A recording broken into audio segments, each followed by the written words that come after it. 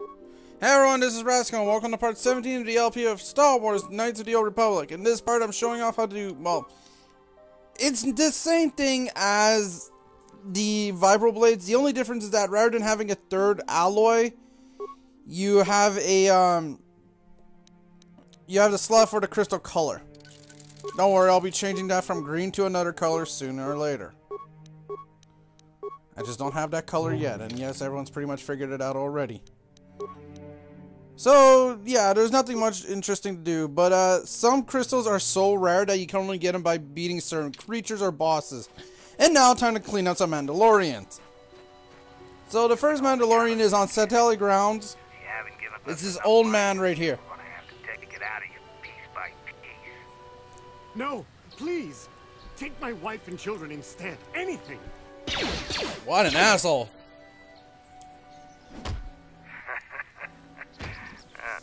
Wife and children. Sounds like a good idea. Not on my watch.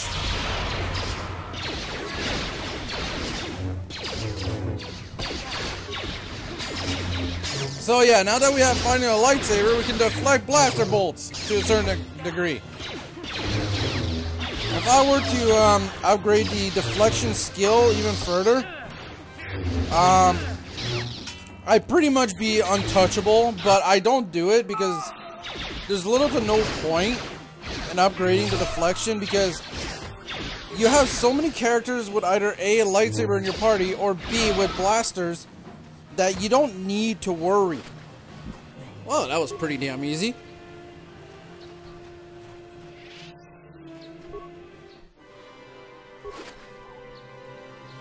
A Civ Carbine. Interesting. Okay, that was one. I believe the next, we are about to head to the next one now. No, I already checked that bag. The next one is on the Metallic in the Grove, actually. Not far from where you have to do your deed to clean the taint. Now, there's 3 groups of Mandalorians before facing the major group. I like how these guys have already their shields going and we haven't even started fighting. How cool.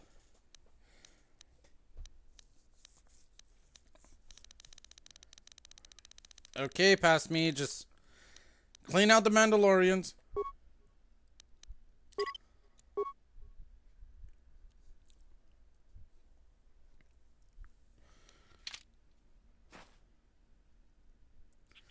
Okay, so, wow, this Mandalorian was brave and crazy.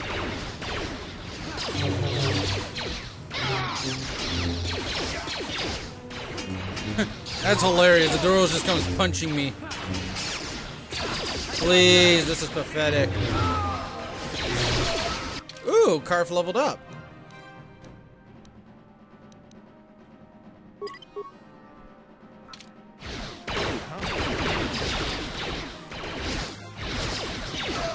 So yeah, the thing about the blaster deflection skill is that, well, blaster deflection is that when you deflect it, you can deflect it away from you or directly back at the opponent, which actually damages them for, I think, a fraction of the damage of what you would have gotten, or the exact amount. I'm not too sure how exactly it works.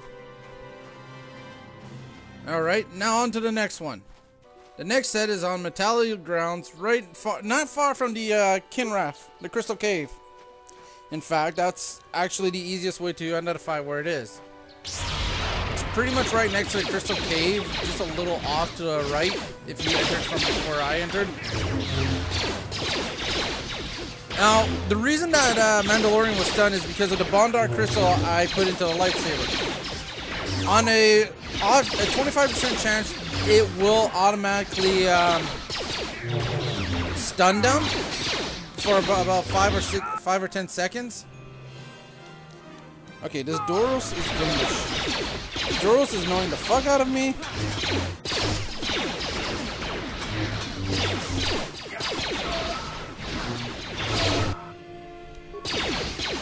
Mandalorian. Oh, he's not dead.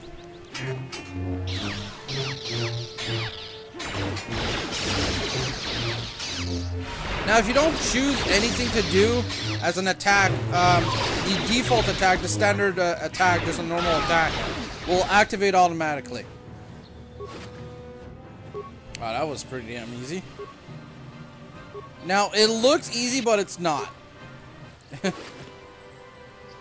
In fact, it's not easy at all. I'm making it look like a cakewalk, probably because I got lucky a lot of times. But other than that, I don't see myself usually having an easy time with these guys. The smaller packs like this are relatively easy. After you've cleaned the grove and have Basila as your party member, it's actually a lot easier because Basila, again, another Jedi, can heal your party for free with the Force. So there's little to no worries with that. No. Come on, pass me. Demolitions? Nah. Don't need that.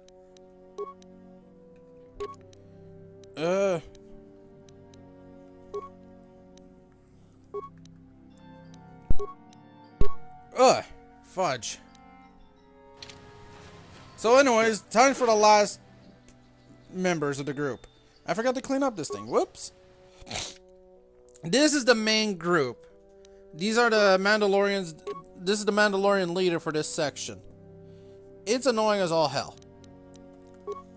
Because obviously the guy is considered a area boss.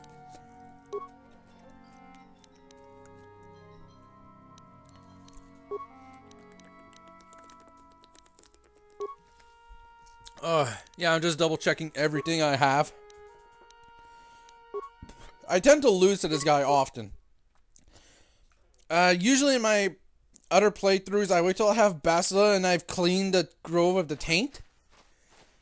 But this time I said to myself, screw it, I feel like I have balls of steel right now. Trouble for a mere Jedi. Now this is what I've been waiting for. I will add your head to those of the other Jedi I have killed and take yet another lightsaber for my own. Now you will know why the Mandalorians are feared. We're feared, you mean? So, you want to have an easy time? Start chucking grenades for our first bit. Again, just like any other boss.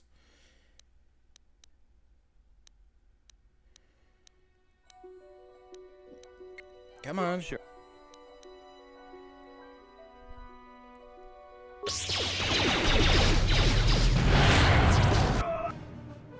So there goes already a Doors Warrior. Alright, so whatever his name is, Sherlick, he's the boss, and he's immune to most Force powers. If not all of them. So, one piece of advice I will... Oh, for the love of God, I hate when it does that. Oh, I healed! Boo!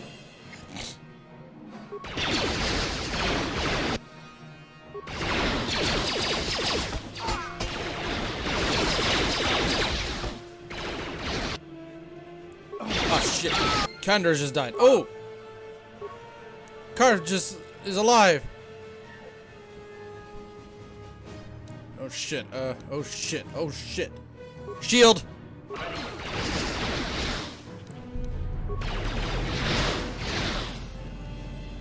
Yeah, might as well toss these grenades. I'm not gonna use them.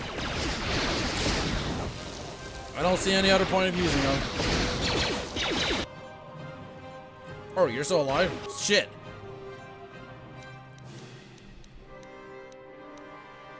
Advanced med pack? Then double med pack? Then shield again? Wow, that barely changed anything. There, this should kill him. There we go. Now, don't be surprised if you end up like in my situation with one character left alive. Now, probably, I'm gonna say it, the easiest way to obviously beat these guys is to become a Jedi Guardian. Have full power and strength and just, you know, a very powerful lightsaber strikes. And there we go. Woo, all the Mandalorians are dead. We have cleared a mission. Ugh, yes. What happened? Here we got the license plate of the bus that hit me. Huh? Oh. No, you're empty. Come on. Okay, now it's time to clean the taint. Clean the taint of the grove. Now, technically, I did this first by accident, so yeah, but whatever. It will still end up the same. I will be your doom. Now, what she does here is actually for stun. What the hell? A red lightsaber. So this, ladies and gentlemen, is Juhani, a Dark Jedi. No shit, eh? So an easy way to beat her, since if you're lucky like me, Force Whirlwind will do a lot of damage to her. You are strong. Strong. No. Even in my darkness. Who are you? I am Juhani, and this is my grove. This is the place of my dark power. This is the place you have invaded. When I embraced the dark side, this is where I sought my solace. It is mine. Whoa, why'd you embrace the dark side? When I slew my master, KotOR, I knew I could never go back. And now I revel in my dark power. Power enough to crush the life from someone such as you. Or so I had thought. Now, here's the thing. Juhani, if you manage to, what I do, bring her back to the light, she actually becomes a party member. Or you can go full dark, be a total dick, and kill her. Which, you know, removes one party member from you. And the council is actually displeased with your action. So it's like, the hell? You who have beaten me so easily just want to talk? Yes, Juhani. Kill me now while you still have the power. I have no desire to kill you.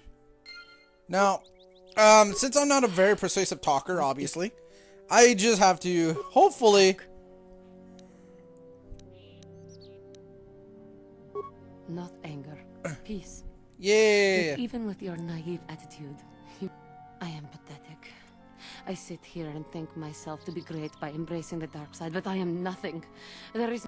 I always thought they held me back, or jealous of my power. Wow. You're hit. You sound exactly just like Bastila. I never have been. Except you're a KotOR. I thank you for your kind words, Jedi. I seem to still have much to learn, both about being a Jedi and about myself. Yes, you do. I wish the cost of my ignorance had not been so high. I wish that my master had not suffered because of me. Well, what were you using? Training blades or real lightsabers or real blade? So much, I would say. Seriously, this would be the stupid thing to fight hand to hand with real swords in training. If I show them, I am free of passion. Yeah, since I'm not a persuasive talker, the option persuade is like do you think they would? Useless in my opinion. The council may forgive. I am leave me to. Now, if you fail one too many times talking to her,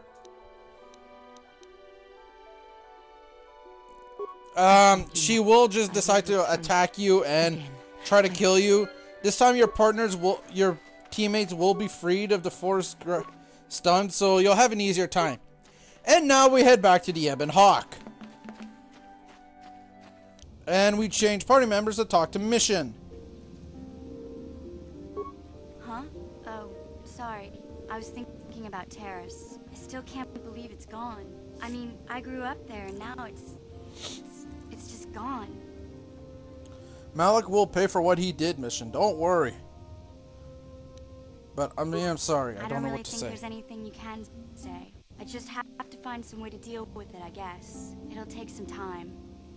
Look. Let's go shoot some Sith. I'm not saying I that always go helps on or me. anything like that. It's just, it's a shock, you know? I mean, I knew the Sith were evil and all, but the reality of it kind of slaps you in the face. But I suppose that's why we need to stop Malik, right?